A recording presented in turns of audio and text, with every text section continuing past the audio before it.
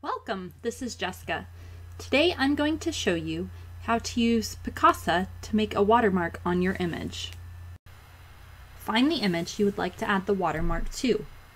Right-click, go to Open With, and then go over to Picasa Photo Viewer.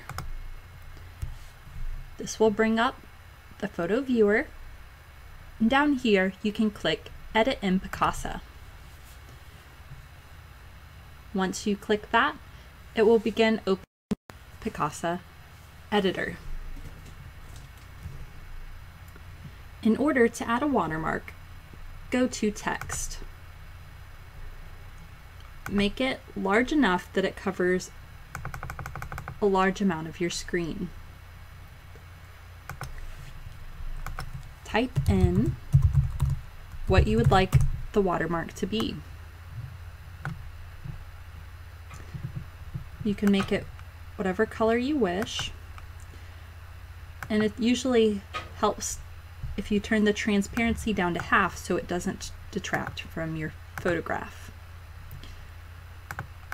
You can stretch it as large as you'd like, and you can rotate the image by hovering just off to the side of center and clicking on the little red dot.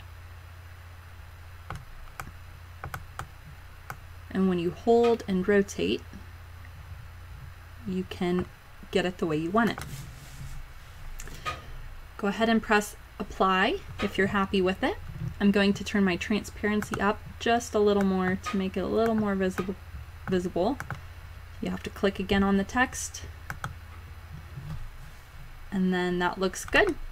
And then I'm going to press Apply. And then make sure that you save this as a copy. You want to keep your original image. So go to File, Save As, and then give it a new name. Press Save, and that will complete the process. Thank you for watching. Please check out my channel to find more videos like this.